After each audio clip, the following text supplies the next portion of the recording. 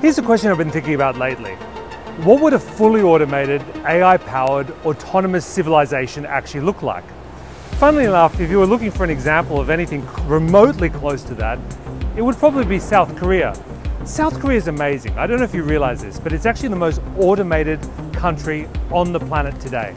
There are more robots here per capita than anywhere else, more than Japan, China, even the United States. In fact, 1 out of 10 of all workers in South Korea today is already a robot. You find robots everywhere, from retail to factories. You know, I was even the other day in this incredible neighborhood called Seoul, and there was a makeup store where robots scan your face, they work out your exact skin tone, and then a robot literally makes the foundation or the lipstick for you on the spot, for you entirely customized. It's kind of a preview of a world that I think is coming, in which artificial intelligence and robots become part of this new infrastructure stack that completely transforms the way we live. I mean, just imagine it. I mean, imagine a city in which cars not only drive you completely autonomously, but deliveries are made by drones, in which every aspect of your life, from factories to farms, from retail stores to distribution centers, everything is completely automated. And this automation creates autonomous supply chains that go from the design lab to the factory to the distribution center and then ultimately to the home. And all of these are linked together in a way in which things are basically done for you, often without you even having to ask for them. Now, this kind of fully automated civilization has a number of important implications that I think today that we're barely really even thinking about. In fact, there are 3, and they are energy, organizations, and governance. So let's think about these. I mean, first of all, energy. We are vastly underestimating how much energy this kind of 21st century world is going to take. I mean, let's face it, we have barely enough energy today to run ChatGPT. Already our data centers and energy grids are straining, let alone when we layer upon that other applications that we can barely imagine at the moment. They're already talking about co-locating nuclear reactors next to data centers. Now, this isn't necessarily a problem. I mean, the way we think about energy today really comes from a scarcity mindset.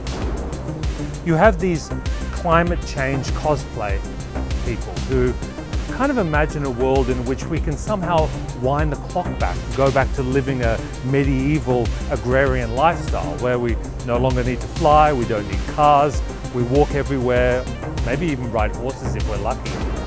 But the fact is that there's no putting the genie back in the bottle. The world that's coming is going to require massive amounts of energy, but that doesn't mean we need to give up on that. We just need to find smarter, more renewable, more sustainable sources of energy. And let's face it, that probably is going to mean nuclear fusion. The second big implication, though, we have to think about is organizations.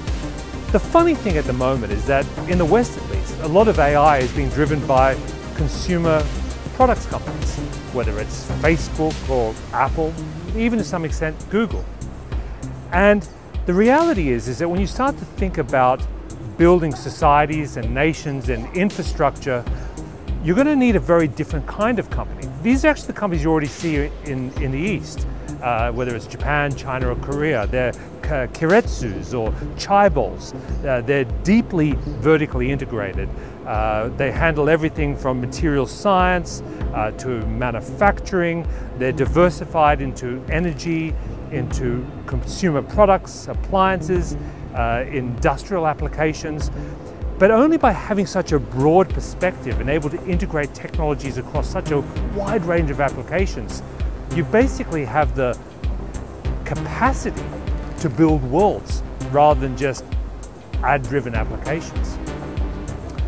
The third and probably the most important consideration, though, is governance.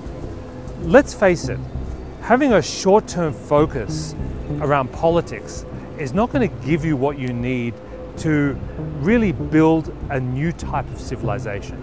This is really an advantage that in the East, many of the people in power have. They have much longer timescales.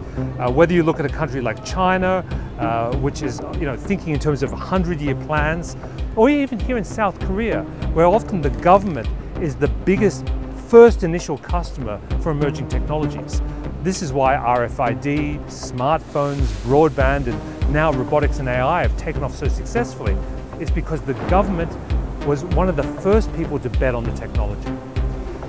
What I'm really saying is that if you're going to think big about the potential of AI and robotics to not just improve our lives a little bit, but to fundamentally transform our society, then you really have to change your entire perspective.